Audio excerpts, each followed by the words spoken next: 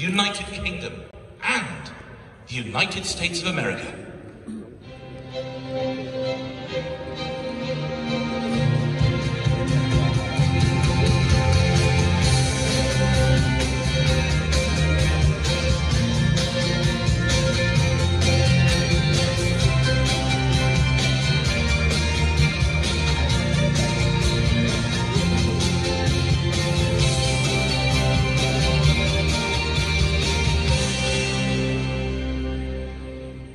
Please welcome Youri Djorkaeff.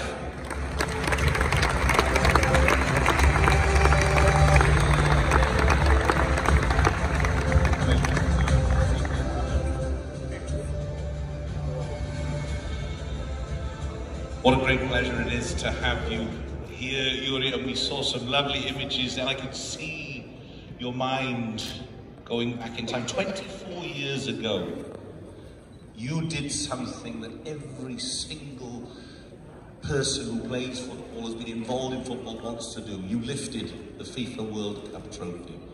And those images are some of those moments, like the corner to Zidane, still fresh in your memory.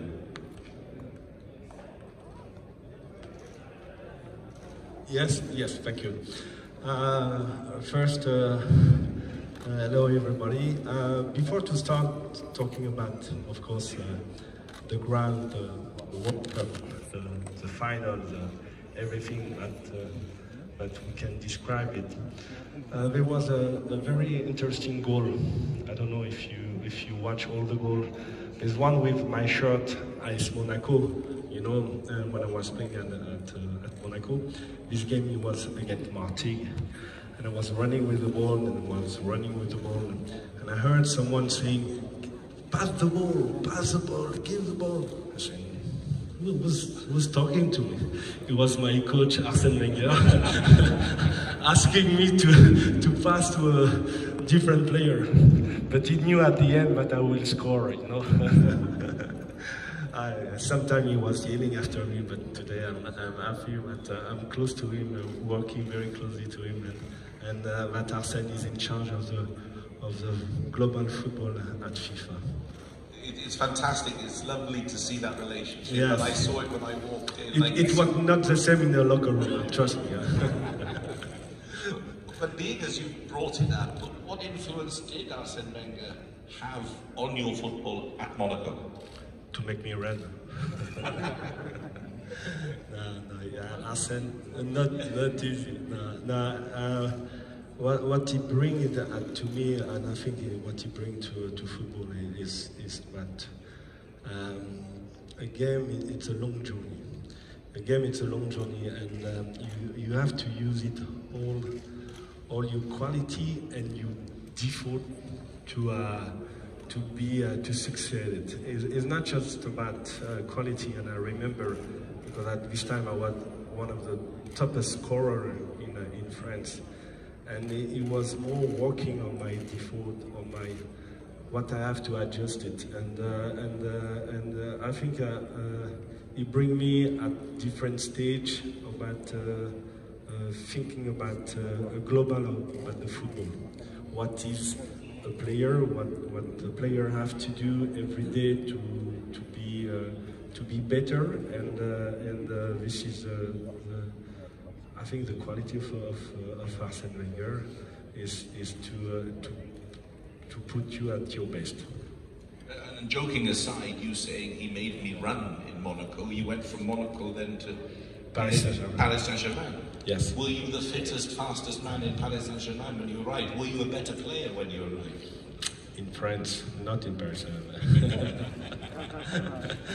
But I mean, when I'm starting very, very young, and you know, when you have one quality at 15, 16, your coach don't need to ask you to do things that you don't need to do.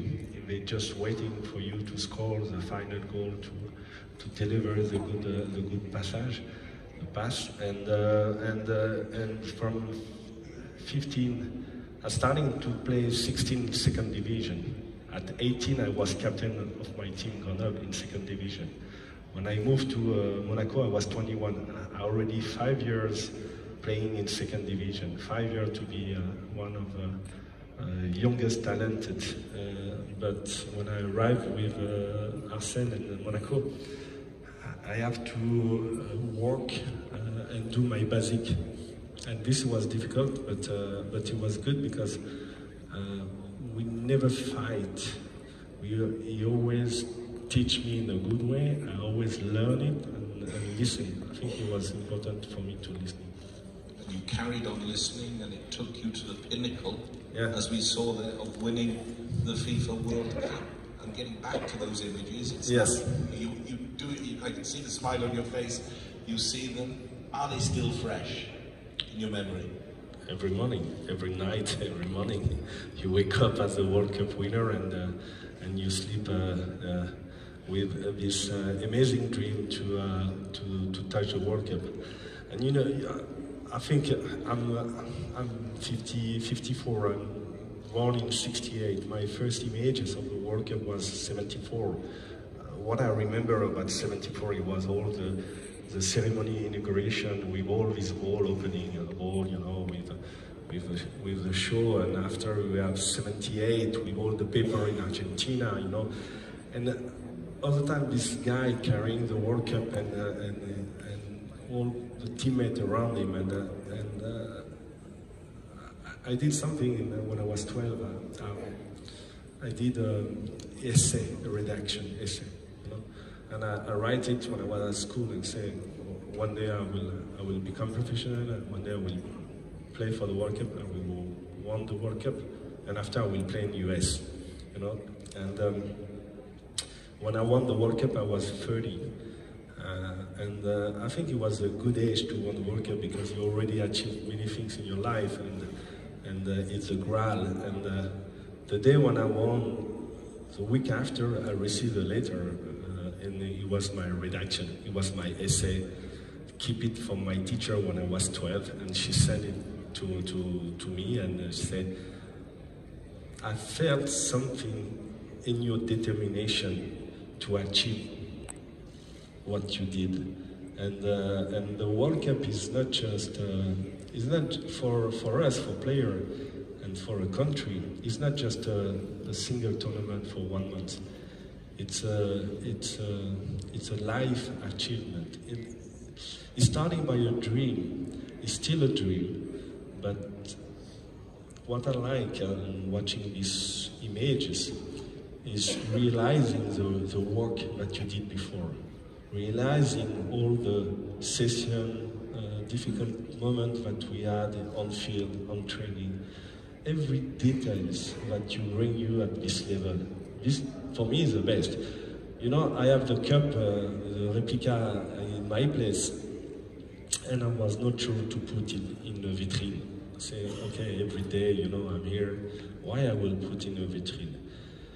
And after I say, yes, I should, the World Cup should have a special place, because every time I'm watching the cup, I'm thinking about my teammate, my coach, my tough time in some club, my good time, my worry, my thought about one day I will be able to play national team, or many things that at the end is good to remember, because it keeps your feet on the ground.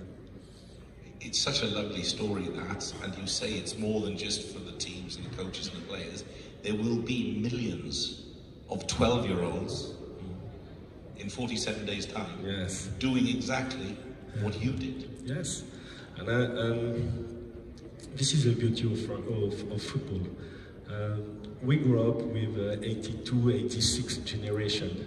Michel, Platini, Giresse, Tigana, Le Carré Magique, and we really suffered to have this failure all the time in semi-final. But we grew up with this hunger to not to do better. We don't want to do better, but to do more.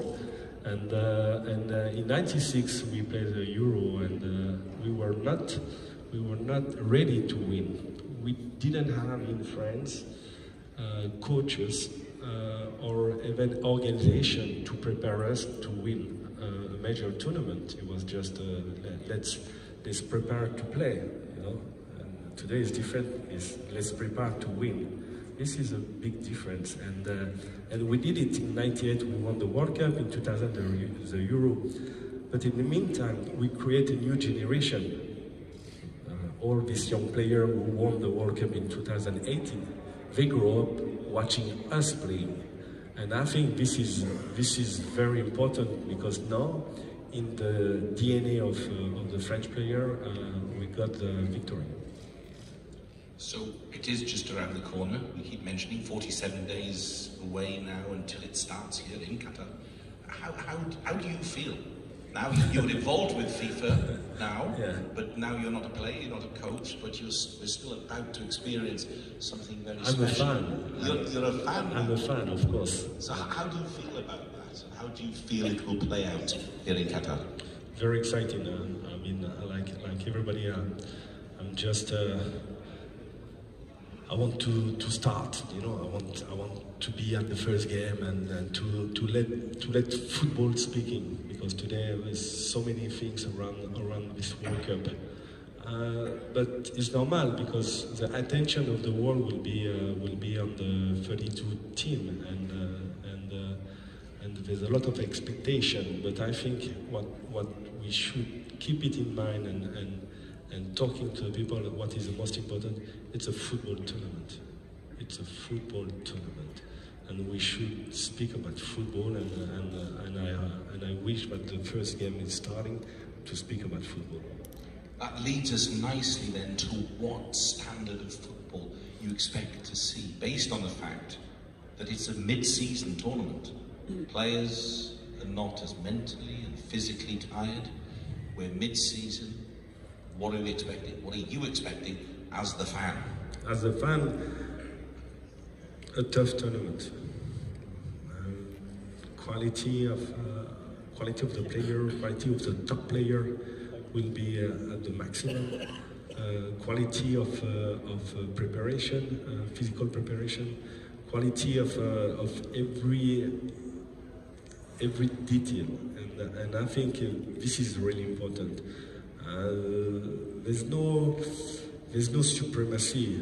I was watching Brazil, Tunisia. Yes, Brazil was amazing, but you know, as soon as the tournament starting, it's a different story.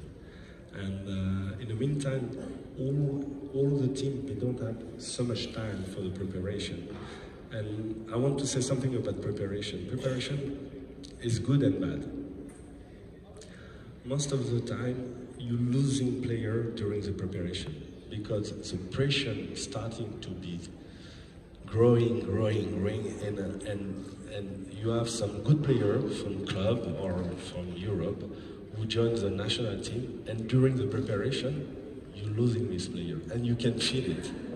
As a player inside the group, you feel it that the player who are the top scorer or the best player in this club, when the preparation for the World Cup is arriving, is totally different. And in the meantime, for coaches and for the player, you don't have so many time to prepare it for a long ride, because the World Cup is a long ride.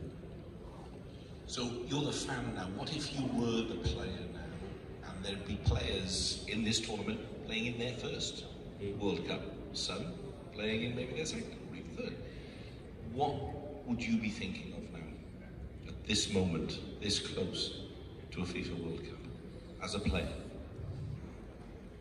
I will be honest. I will not thinking. I'm waiting all my life to play a tournament like this. I will thinking about nothing, just to play. You know, I will be ready. I will not thinking I am ready, I'm not ready, I am fit, I'm not fit. No, yes, of course, I will be all these things, because the World Cup is not it's not just arriving. I know where he's starting from a long time, and I will be ready to be at the moment fit and in a good mental positive. It's tougher though these days, isn't it? With so much social media, and you're seeing it. A lot of the players now, of course, are still taking part in their own domestic leagues. Yes. Is that helpful to them as they prepare for the World Cup? For some, yes. For, I mean, if I can, I was watching Neymar playing for PSG and Brazil. He's on the top of his form, and like he was not before, and I think this is good for him. And I think most of the players are understanding that this is a special World Cup. It's coming in the middle of the season, but they all ready. You can watching all the top players. They're ready to make it a special World Cup. It's interesting you say that, because Emmanuel Perez in the round table chat just before was talking about with the different head of performance and things on the preparation of the player, and certainly maybe a more advanced player, an older player, how and when you use them, how you recover them for the tournament. This is it will be maybe we're talking about star, we're talking about team, but it will be as well a World Cup for our coaches, because for the first time they were expecting, of course, coaches expecting more time with the team, more time to build the team, more. But in this occasion, they will not have all the things that they're expecting. But the coaches, it will be really important. Should I bring 26 players? Should I bring 23? What kind of team I will present it for the first game, for the second game? You know, it's very short. And more game you play, more tough it is on the pressure. More tough is it inside the group. You know, the group is starting to have pressure between players as well. You know, and I think what will be important is not just the coaches, because we realized during the Euro in 2021, we realized that the coaches and the staff become very important. Forgive me for being a little bit selfish, but you know, being Welsh. Yes. You know, we are in a World Cup for the first time in 64 years. It's the first time I brought this. Welcome. It feels great that it hasn't started yet. But I was listening to Tony earlier, and of course one of our star players is Gareth Bale. And okay, maybe he's not the Gareth Bale of 5 years ago, but he's still an exceptional player. Will Rob Page look at a player like that? Does he start a player like that? Do you start with your best player? Or do you bring him on as Jill Ellis said, the game changer? The most important is the first game. The first game of the tournament is the most important. You can do whatever you want, is to win the first game, even if it's to play like craps. It's the worst game ever. You must win the first game, and the first game gives you the rhythm, the tempo, the confidence to make some change on the second game, and to give it the push for the tournament. That is your experience as well. Yes. The emphasis on win at all costs. Yes. Just win the game. Yes. Yes.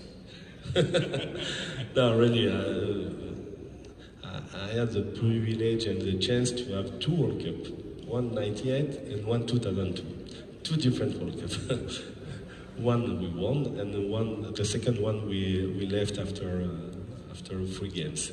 We were scoring 1 goal and winning 1 goal, 1 game. But I realized that it's not. It was normal, because the preparation on the second tournament in 2002 was really bad, and we're starting very badly against opening game against Senegal, and after the dynamic of the team was not here anymore. very different from the tournaments to you played in, of course, is this is a compact World Cup. So if you do win the first game, you maybe don't have to travel so far. Well, you won't be having to travel because everything is so close. Will this be beneficial? Will it create more pressure?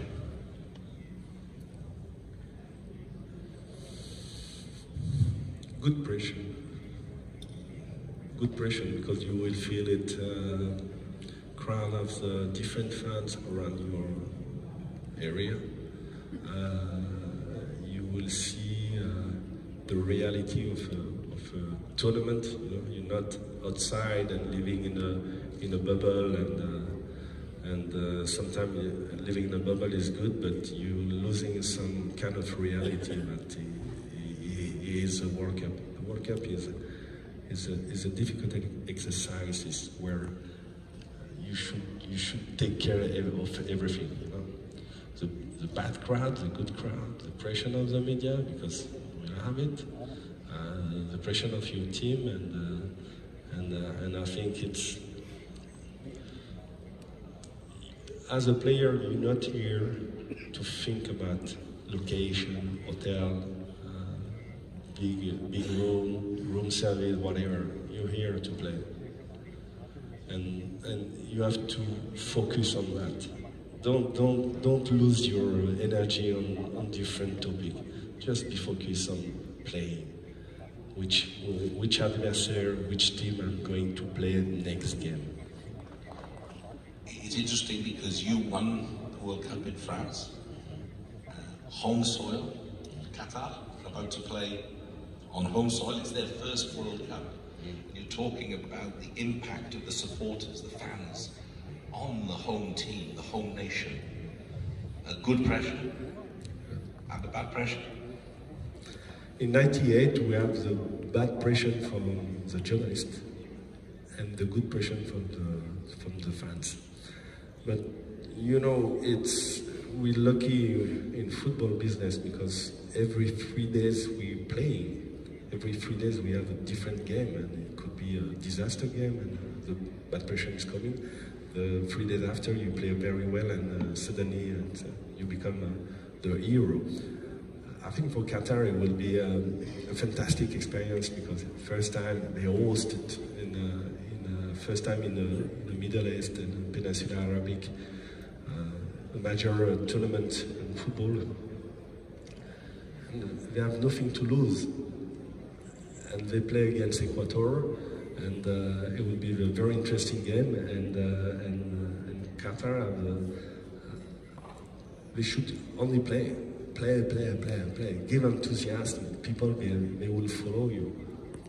And it's a unique opportunity. What Qatar have done, of course, is to come together as a group and prepare specifically for a tournament. Yes. World Cup. Yes. Is this something we don't know? Will it work?